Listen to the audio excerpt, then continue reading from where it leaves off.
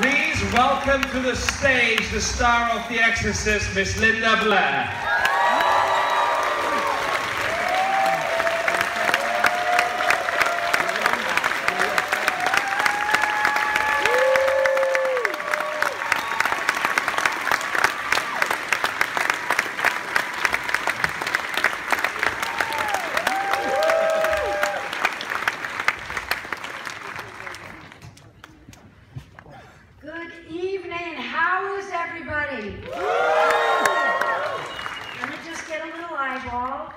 See everybody? Did you enjoy that? So I like to talk for just a few minutes, maybe to fill in a few extra things that you may not have thought about. When we made this movie, you obviously know I was very young. I had been doing modeling and commercials in New York City. I'm from Connecticut.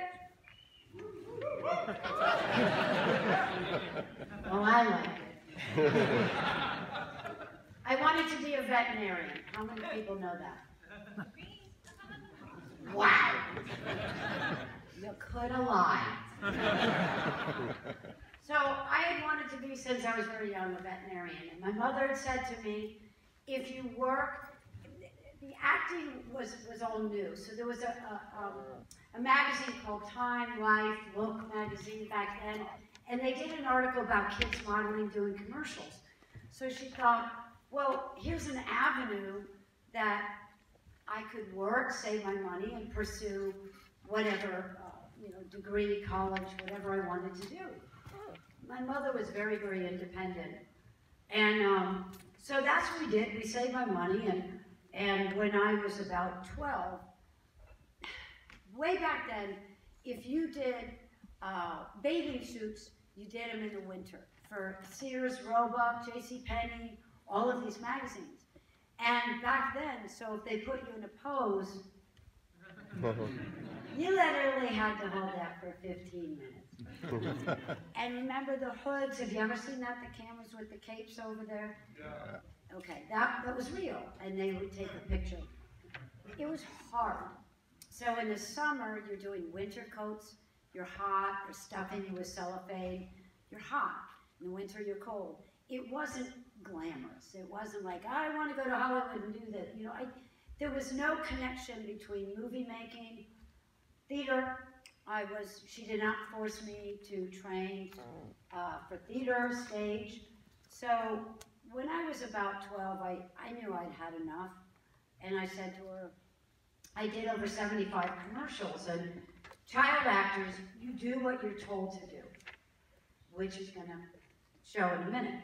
So, if they say, you're selling a doll commercial or something, or Welch's grape jelly, Carefree sugarless gum, Gould's mustard, Downy fabric softener, just a few.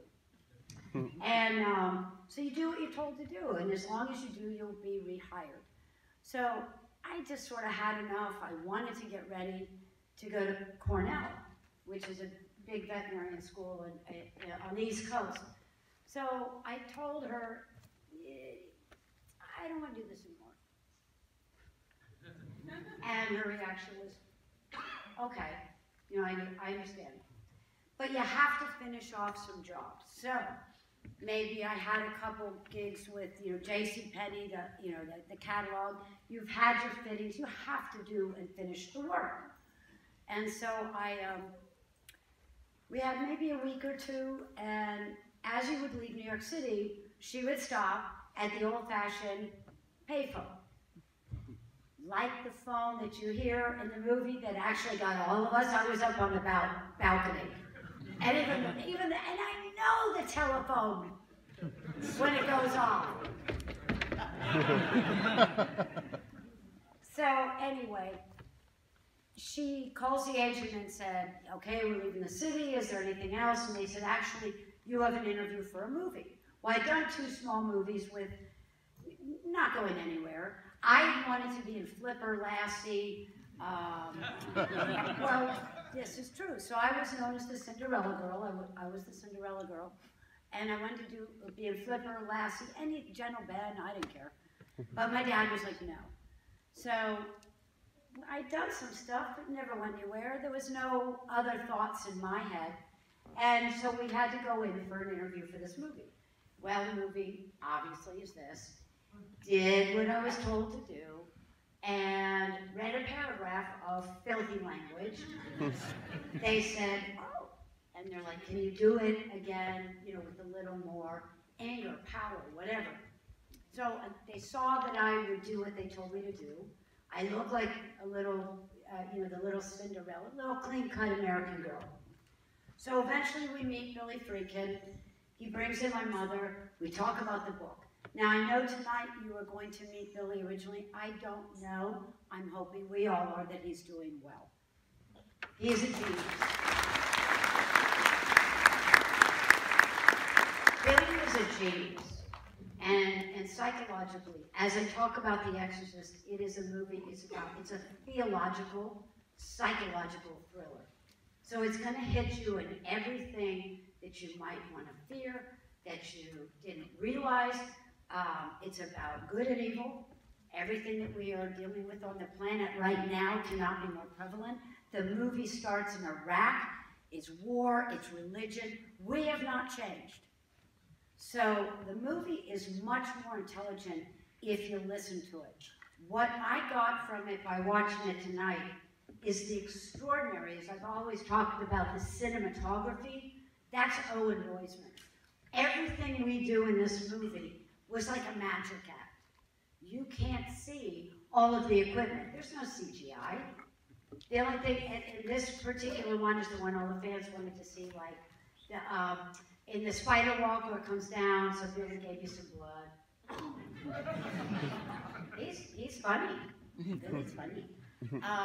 So there's a little CGI in that way, but the original, no. It is absolutely a magic act. Dick Smith, who did the makeup, he's the grandfather of all makeup.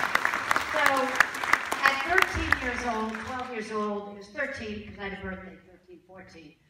And so he has to make all of these makeup pieces. So he starts with the mask, and Billy's like, no, I have to see it's her. And he brought me in, my mother and everything, and explained, I have to know it's her. No mask. And that's why you see, you can't really see, some of you may know if you've studied makeup or anything, but the prosthetics. So I am 13 years old, they pour all of this stuff on your head, they make a mold. And from the mold of the cast of your face, that's how they designed all the prosthetic pieces. Sorry about that. All the prosthetic pieces that are on my face. And then he's a master painter. But we did test after test, because purple, green, blue, red, how does it photograph? And that goes back to the history of film, how color photographs, and so on and so forth. So you have the master, Dick Smith, and Billy Freakin is pushing them. All of the vomit scenes, I can't do that on cue, I'm sorry. Or thank God. And so there's a lot of equipment that I'm wearing. It's uncomfortable. It takes hours to put on. I'm in school, and there's only so many hours you can work kids. So this was very strict. It's a closed set in New York, and no one was allowed in. They brought in Marcel Vauquetier, and he's the one that designed a lot of the equipment that I'm flying in, that I'm all the sitting up and down. How many people know about what happened to me with my back during that scene? Some of you. So in the beginning, when Regan is flailing around, up and down, the equipment came loose. So it was smashing my back. So when I'm yelling, make it stop, it hurts, it burns, that was the dialogue, but it truly was what was happening. And I'm screaming, and they think I'm the best actress in history.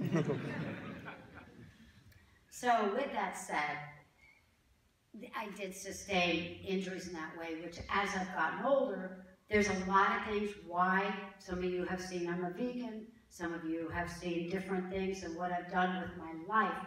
I have made myself get through and to challenge myself to be the best that I can be, to get the most out of life, to be good to others, work really hard. And all of that pays off. That's how I was raised. I was not raised Catholic. Billy Freakin, when he was interviewing me, he wanted to see how mentally sound I was. And I get it and respect that. Because if you had been raised Catholic, I don't think anybody could have withstood what the film was about. I was raised Protestant. We didn't talk about the devil. We didn't talk about punishment. We talked about goodness, being good to others, and trying to be the best we can be, forgiveness, love. So for me, the demon was like Frankenstein.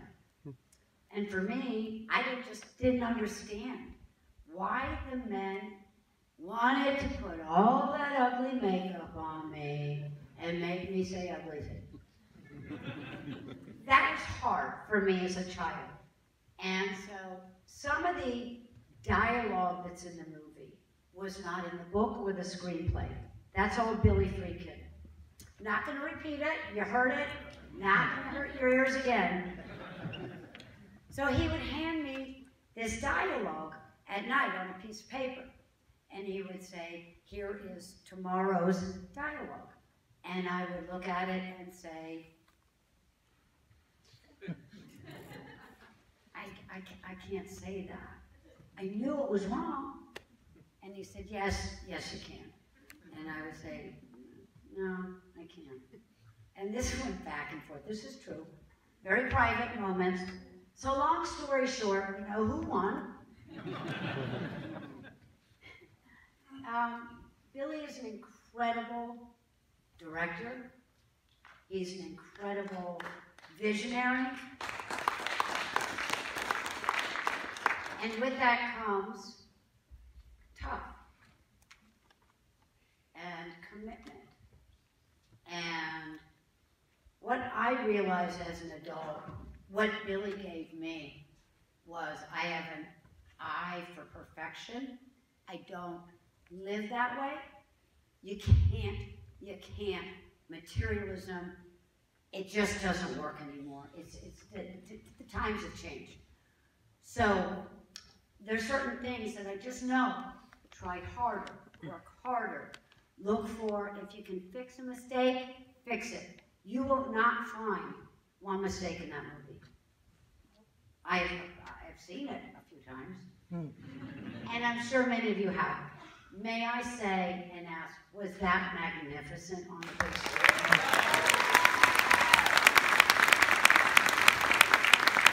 I don't watch it very often. And it's one thing on TV, and literally I was over there, I was in the back. It's gorgeous.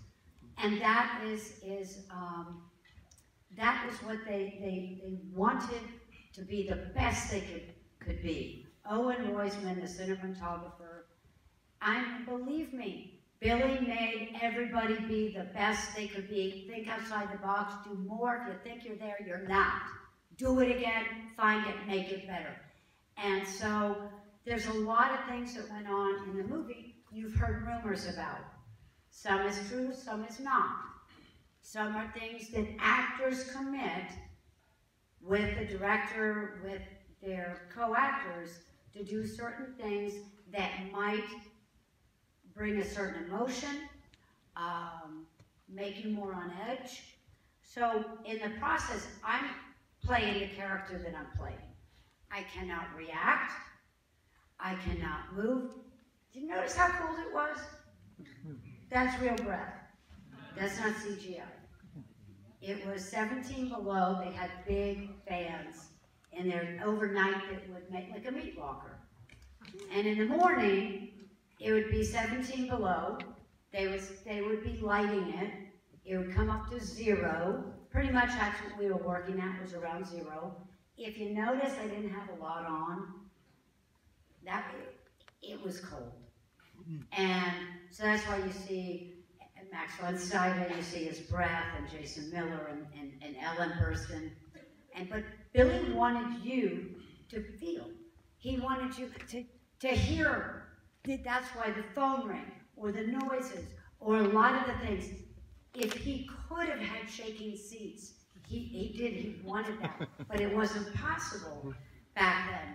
So he hit you with everything that he could, with sound, not just the devil, with other noises. So if I introduce the movie, I say to people, I want you to listen to the dialogue, the sound. I want you to watch. Every single time that they take you to that room, you don't want to go, but you want to go. Because you as an audience got to see what's on the other side of the door. Me. So, the scenes where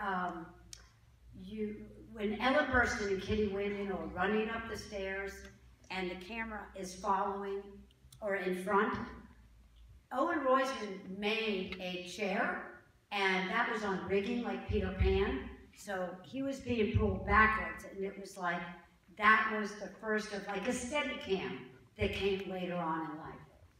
So the movie, working with, there was a lot of rehearsal, so I worked with Ellen Burstyn, I worked with Max Moncito, Jason Miller. Each one, obviously super extraordinary.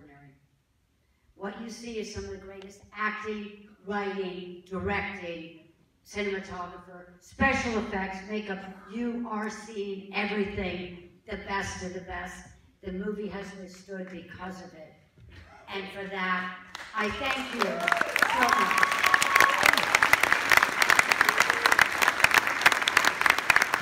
Let's go back to Linda's love for animals.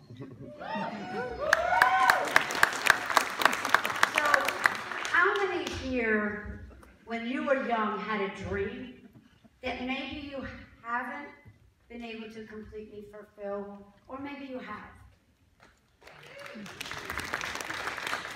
So when I'm in my 20s, so at that point I'd done Airport 75, and my mother and I sat on the stairs of the honey wagon. I didn't have my own trailer yet. And there goes Charlton Heston, Mom and I like this. This is Moses. No, I'm as real as you guys are. It was quite something. Karen Black, George Kennedy, and so on and so forth. And then the next movie was Born Innocent, the first television movie. I know some of you were probably not old enough, but it was the first television movie, and like The Exorcist, it kind of rocked the world. And so now I became this very controversial teenager. I wasn't writing this. I was just doing what I was told to do. Remember that statement? And so then I did Sarah T, Portrait of a Teenage Alcoholic. Mark Hamill was my boyfriend, not bad. And so on and so forth. I worked with Exorcist 2 with Richard Burton. And what I would say to you is that many of us grew up with the great Richard Burton and a lot of these stars that were just amazing. To work with him was an honor. Was he completely there all the time? No, he wasn't.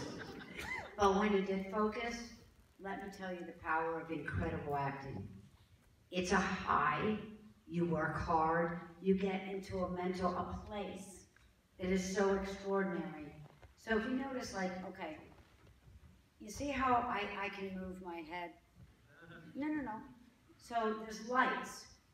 On The Exorcist, I had the contacts. So every single move that I made with my head is choreographed. And that, along with the dialogue and everything else. These are just some of the things that are so specific in understanding filmmaking. You can go out and make a film, but is it any good? Do you know what you're really doing? Do you understand? This movie is not shot in the dark. Nobody is, jumping out at you. It is psychologically, it's light, and yet we are terrified. So I wanted to say, I share with you the appreciation, and again, I thank you for coming out for that. But in my 20s, having worked all those years, being the most controversial teenager for not anything I set out to do, follow your dreams.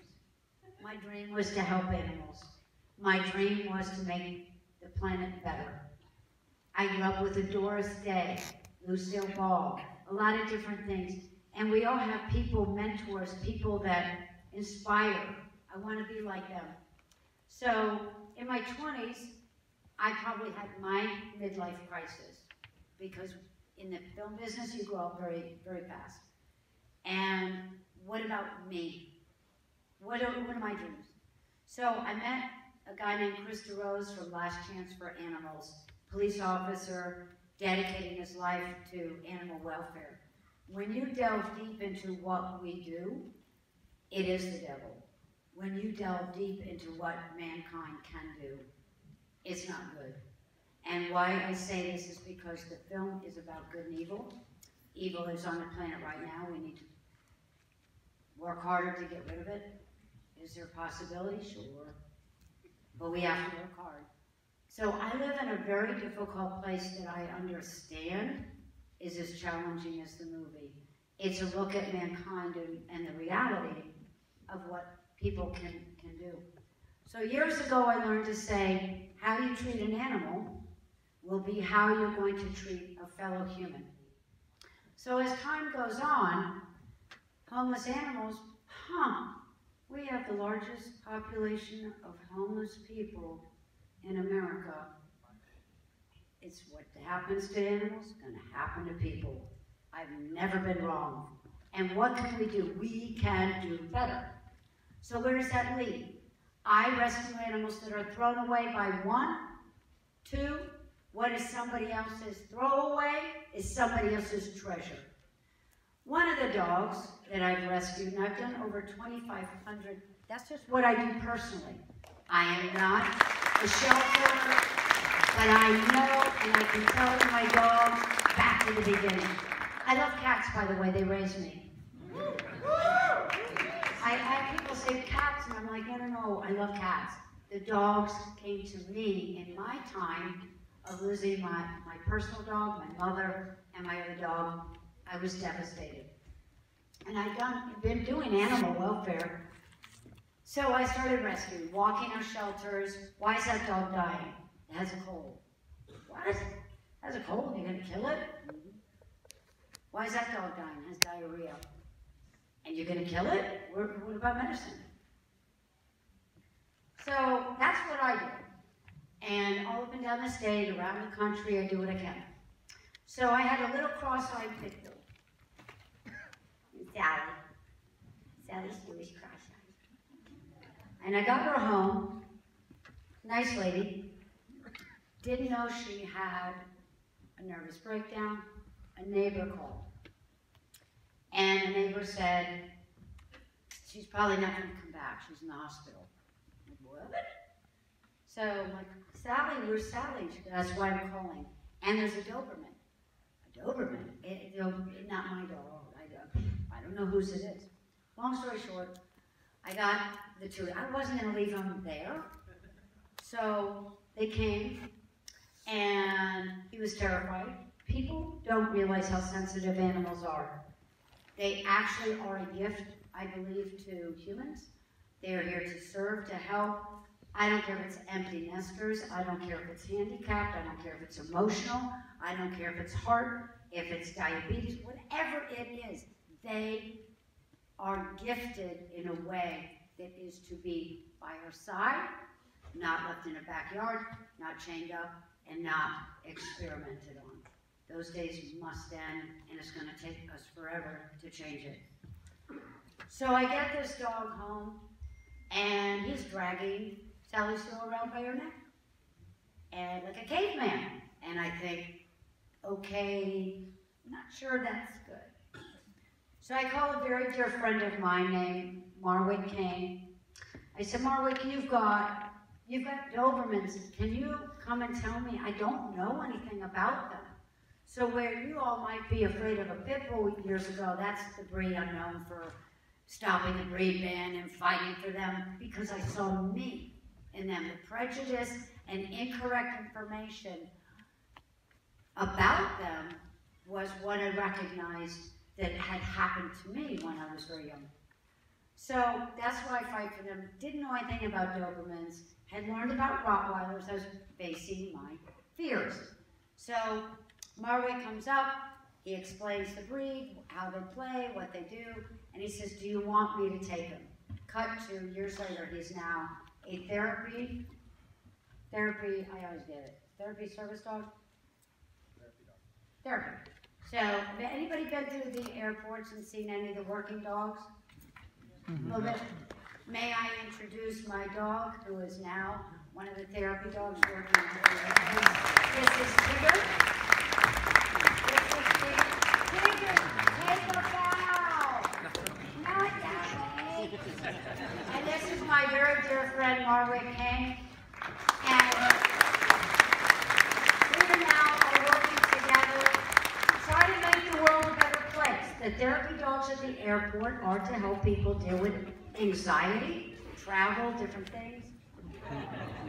They're lovers. They're not. So where people may misunderstand something, sometimes you have to go back and look at it and say, why is this, or do I totally understand? And so for me, that was what Tigger, they're lovers.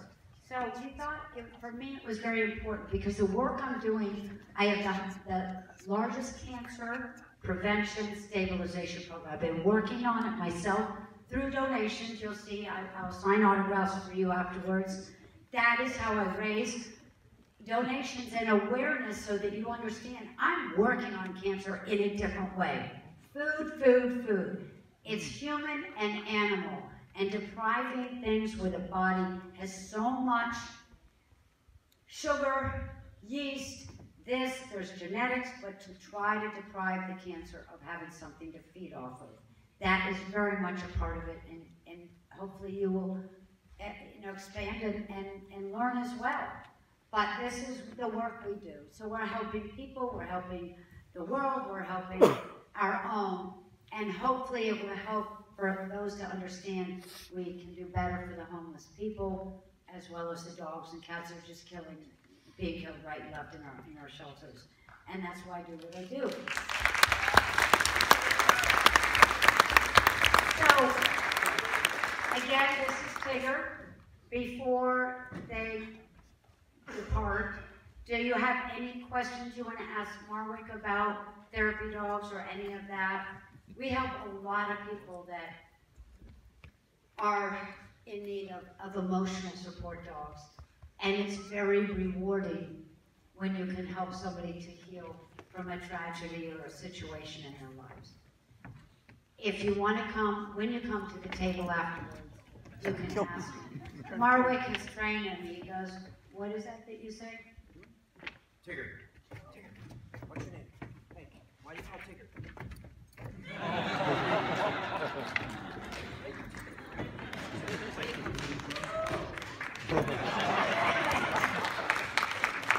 He is so good at the airports.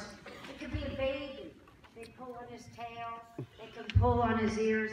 That is what therapy dogs are. They don't care. They're very well balanced. So here's a dog that was somebody else's throwaway. I'm tired. And so it was somebody else's throwaway and is everyone else's treasure.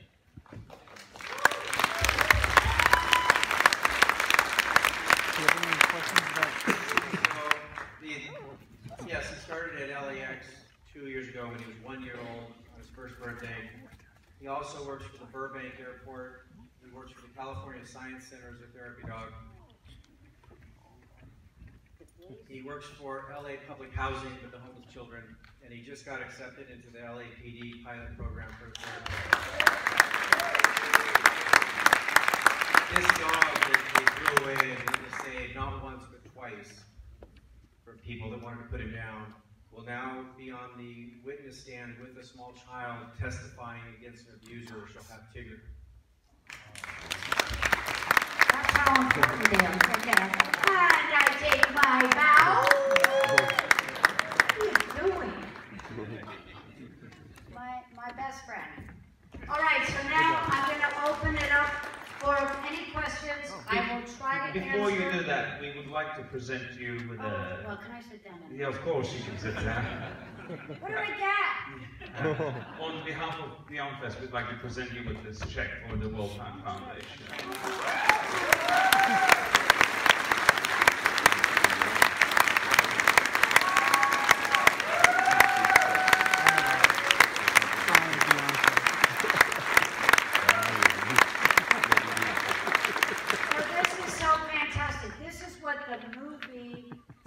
Where people could have certain questions about things, but it gave me a platform to hopefully help others in America, around the world. It gives you a voice. You'll see a lot of celebrities do use their voice, and other ones just show up at events. There's a difference. No, I'm not trying to put it down. I'm just saying that there's a difference. If you care about something, you're passionate about it. Volunteering is so important. And I say to people a lot, if something's bothering you, if you're volunteering, I promise you, an angel will come and answer questions that you're like, where'd that come from? Miracles can happen, and the rest of the time, life is like, we're climbing Mount Everest. I know we're all tired. The world is very difficult right now.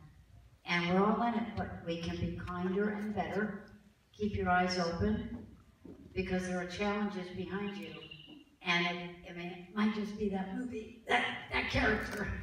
But they come when you least expect it. So stay safe. In the meantime, questions? We'll take some questions from the audience. Right there. Hi.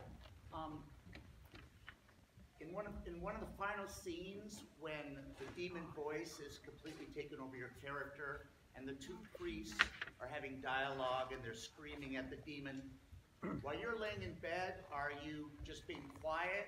Is there, the actors are playing off something, I'm guessing, because there's a lot of sound in the final version, of course, with the demon screaming. Was there a recording that they're responding to? Were you making noise for them, or were they just doing dialogue in a silent room? Are you talking about when Max von Sydow and Jason are saying, I cast you out? Yes, yes. No, they're just doing, it's intense. So one of the things I was saying to you before was there's an honor system in our business where you need to have that privacy to work up to what is the character. You have to remember, this lasts for life on film. So if you're dedicated to it, the craft, then you have to bring the performance up. So Billy Friedkin had a lot of conversations with Jason Miller that it's giving permission to do something to bring out a certain emotion. I'm very careful how I talk about things. Last night was Joaquin Phoenix in his new movie, The Joker, and there was they gave Jimmy Kimmel what really was private footage. I'm still in shock, as was he, of him working through. So we're working through stuff. I can hear you whispering. I can't. You're taking away my concentration. I gotta fire up and give you what you want. Cry, anger, I don't know, love, sex, whatever you may be doing. You gotta get in that space. So there were things that Billy did to get them motivated to get that, because you're doing it over and over and over. And then this angle, that angle, this one, whatever it may be, you should come up to that performance. It's not once, it's not a play, it's over and over. A lot of people don't like film and television because it's repetition. And I never had a need for an audience. I didn't know what it was. And even after doing theater and Broadway, that was my swan song. It was my farewell. And I said, Mom, we did it. And that was that. what I do now and the commitment to my life and work is where I'm at. But yes, there's a give and take in there. So no, there's no soundtrack. All of that's done afterwards, post. Okay? Next question. God, you guys all have the answers? Yes, sir. After the film came out, there was a lot of negative reaction. Yeah, they? How were God, I thought they took it like a comedy. you aware of that? How did I was the victim of it. It was horrible. They put out a lot of press that to get people motivated and scared. They didn't need to. The movie stood on its own. But that's where a lot of the rumors came from. I was the one that was taking the brunt of all of it. And all I could ever do is say to Mom, why is the press lying? Why is this happening? And she always said, I don't know. However, always tell the truth and you'll be fine. And that is what I'm known for. Hope that helps. There's a question. There was a gal. Yes? Hi, Linda. I had a question regarding the scene where they actually insert the needle into your throat and they put the tape down and they tape your chin down. There's rumors that they really did that to you. Is that true? No. That would probably be illegal. That's called like Dick Smith and Marcel Vaucatir being the geniuses that they were. You know, it's just quite something. It did anyway. All of it is insane. I know, it's quite something. Beautiful. I would pass it on, but I can't. They're not around anymore, but they hear you. Anybody else? No? Yes? Can't see. There's a question right there. Okay. I was wondering if you could talk about parodying your iconic role in Repossessed. I would love to. Because The Exorcist is so intense, and really the world took it literally, I didn't have a way to get out of it. I didn't have a way to laugh. It was just, people are afraid of me, and you should be.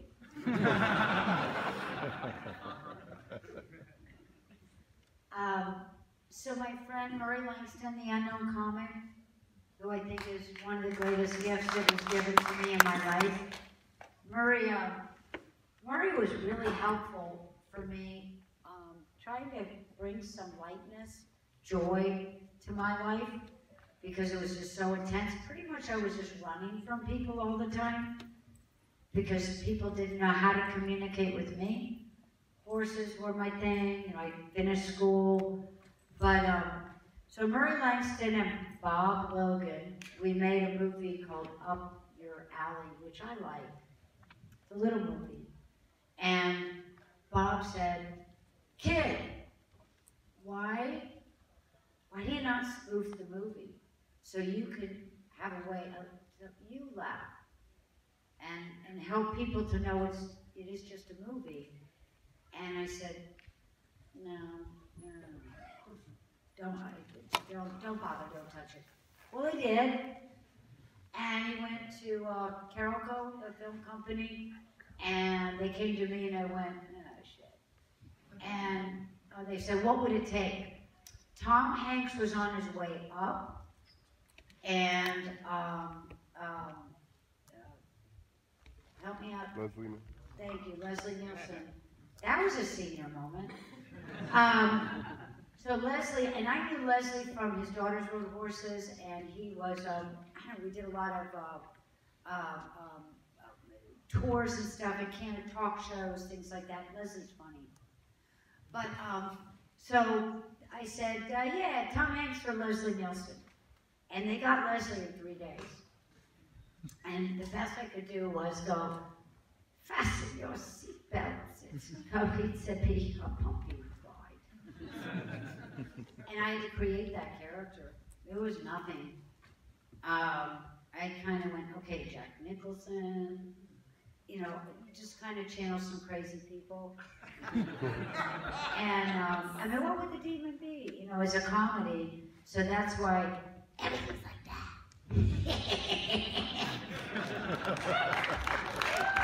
It's fun. It's fun, and I'm glad and thank you for appreciating it. It means a lot. It really was to make people laugh and kind of realize it's not real. It's just there's points that should be taken to look at what life is about and your faith. And what was it that, so Max von Sydow, Ellen Burstyn in this version brings him there by the fireplace, because that's not in the original movie. And she says, you know, coffee, would you like some brandy? And he says, my doctors tell me that I shouldn't. However, what do you say? I am weak. And that is what the demon attacks. And that's everywhere. Emotionally challenged people, people that are mean and evil, that you know they're manipulating you, you know there's something very wrong. Yeah, there's something wrong. And it's really hard to go. But they're really talking about themselves in many cases. So there's a lot of that going on, mental illness, that we can help and do better. But we've closed all the institutions. We've closed so much. So anyway, those are important things. Anybody else? We have time for one last question. Well, all of a sudden everybody wants to play. Who's got the best question? Okay, wow, there's 16 hands. Give me a second. Go ahead. Okay, so you were famously nominated for an Oscar the same year as Tatum O'Neal, right? In '73. And you were both very young at the time, her for Paper Moon. Were you encouraged to be friendly with her during that time? Or was it that kind of thing? Like, what? How did that Hell no! They said be mean! I'm kidding. Oh, for goodness sakes. That's a funny question. Really fast. No! The Academy Awards, you're nominated. You're going like, wow! It's so overwhelming. And it is such an incredible experience. And they cannot take it from you, the nomination. There was a lot of questions about The Exorcist. I'll go into it with the autobiography, which I'm working on the last 25 years, but I'm going to finish it now. There wasn't an ending. I needed an ending. My ending is the Linda Blair World Heart Foundation and trying to make the world better. I would love to be making films again, but until everybody is, the animals are better, I just emotionally am not going to stop. So, I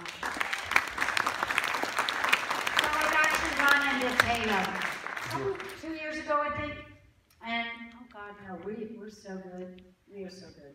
It's all good. And most actors are not. They're not envious of each other. We're all working really hard and respect each other. Really fast. There was one over there, unless she just left, or he, or it.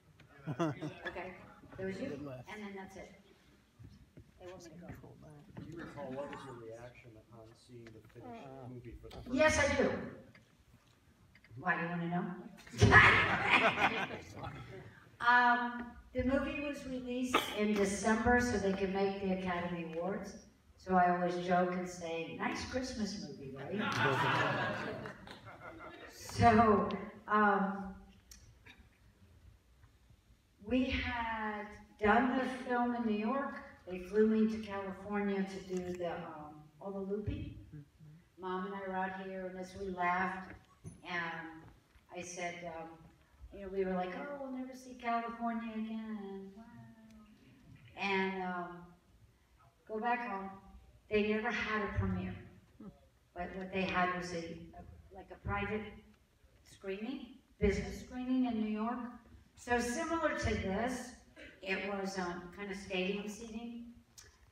And as the movie came up, and as it played, and for me, who can have the only experience from what I went through, to understand what they were doing, and all of the angles from your master to your close-up, the contact, you just seen it all put together. I never got involved with the dialogue. It was later on that you start to realize what the movie is saying. At the end, I knew that my life had changed, but I didn't know how. And it was a standing ovation. And for a young person who has gone through that extraordinary experience, it's emotional. And I'm weeping, as I will do. And it was extraordinary.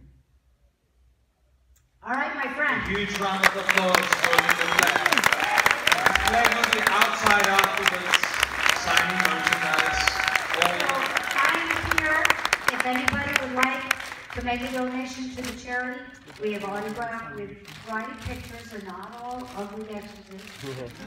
Make a little donation, say hello, snap a picture with me, and thank you so very much, and I'm glad you did.